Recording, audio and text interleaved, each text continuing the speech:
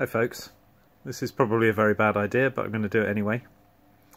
I've not had this shaper for very long. It's an Elliott 10M, and I find I'm already doing silly things with it.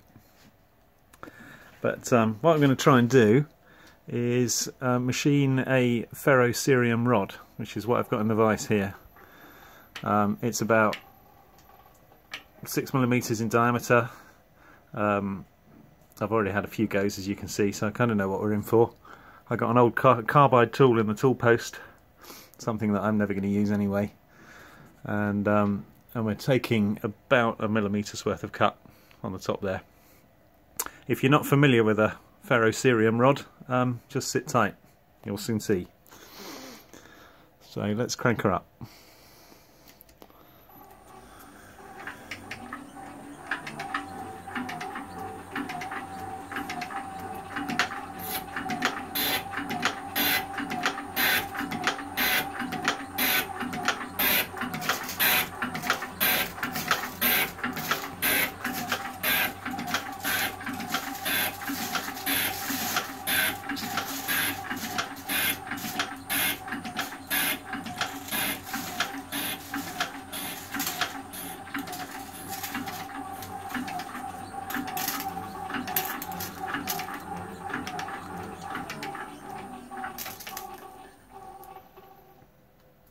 There we go.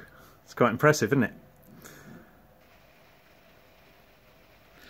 So annoyingly, that was rather less impressive than the trial run I did. And I deliberately dialed up the speed and increased the depth of cut in the hope of getting the best effect. But actually, when you look at this, it looks like it's machined it quite well, unfortunately. So what I thought I'd do is just turn the speeds and feeds right down and see if I can capture some in this tin can here. I did try and pick up some of the bits off the floor, but it turns out it's not really magnetic, and my magnet didn't pick it up. So let's have another go, and we'll just very, very gently machine some off, and then I'll show you what it does later.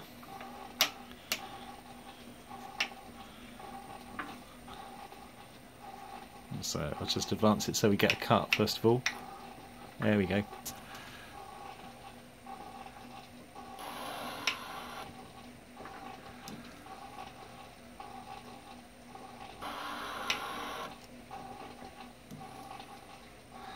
So this is going to take a while. I'll bring you back later.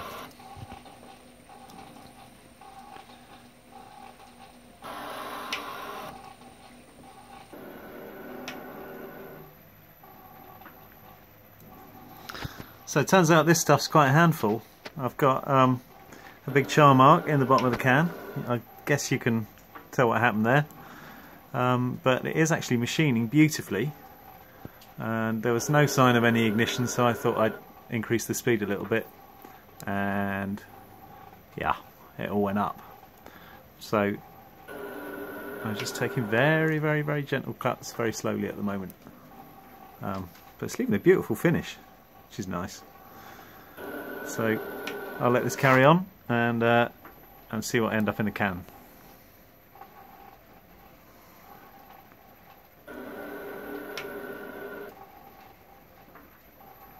Could have made it a lot quicker if I'd have adjusted the stroke actually, but too late now.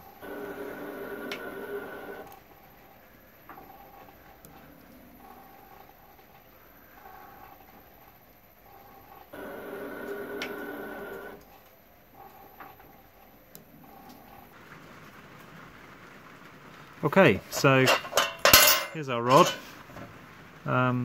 Good finish, as I say. The machine's a lot like cast iron, which I guess, I don't know, there's no other additives other than the cerium, so maybe it's similar, I don't know.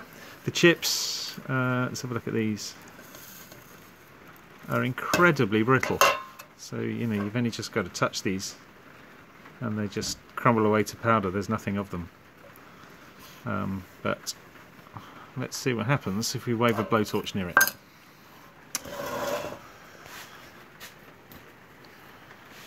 Here goes.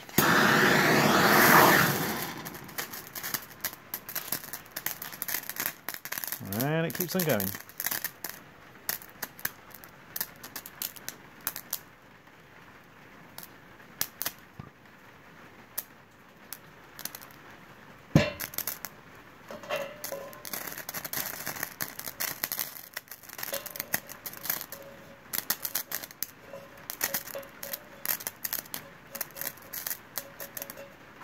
Anyway, I think that's it. I think my ferrocerium machining days are over. But I hope you enjoyed it, and I'll see you later. Bye.